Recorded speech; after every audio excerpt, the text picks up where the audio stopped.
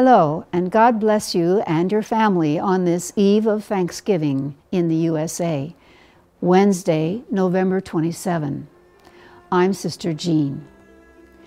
In one way, the readings are a perfect preparation for tomorrow's celebration of gratitude for all the blessings in our lives.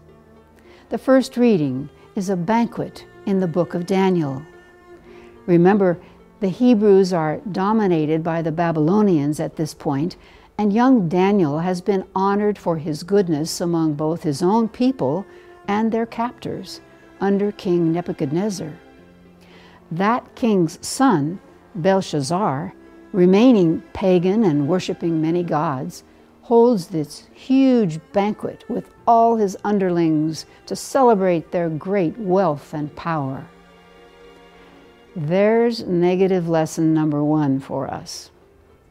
Tomorrow, let's celebrate God's goodness and the beauty and bounty of God's earth, and not our own glorious successes.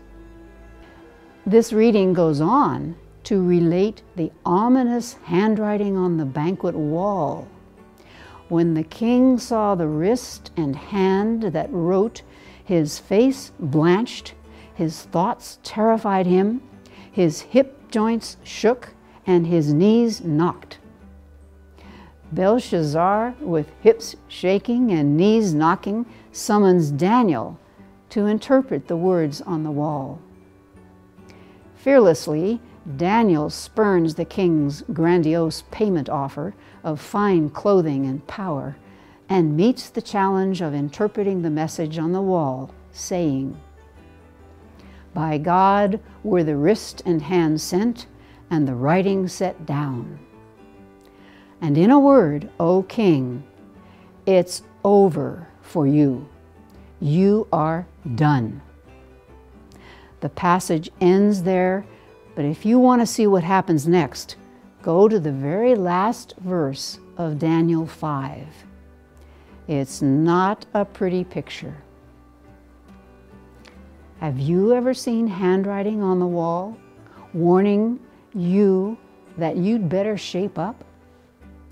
Probably most of us have, figuratively, and I surely hope we've fared better than Belshazzar. Today's scriptures hold 2 more lessons for us. One, that the sacrilege the banquet people were committing as they reveled at table using sacred vessels stolen from the Jews could be committed by us if we use sacred articles or people carelessly. And lesson number 3, look closely at the 2 humans in this story. One, the king, blatantly focused on his power and prestige. The other, Daniel, humbly blessing God at every opportunity. Which one do you want to be like? Dear God, help us read the messages you send us. Keep us humble enough to trust you for what to say and do in our daily walk with your Son and Spirit. So then next we hear God's answer from today's gospel, "I myself shall give you a wisdom in speaking that all your adversaries will be powerless to resist or refute." Amen.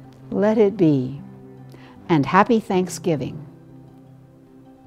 Thank you for partnering with WordNet. Now we have an easy and fun way of making your donations to WordNet. Use the number that is on the screen to text your amount and follow the on-screen instructions. Thank you very much and be blessed always.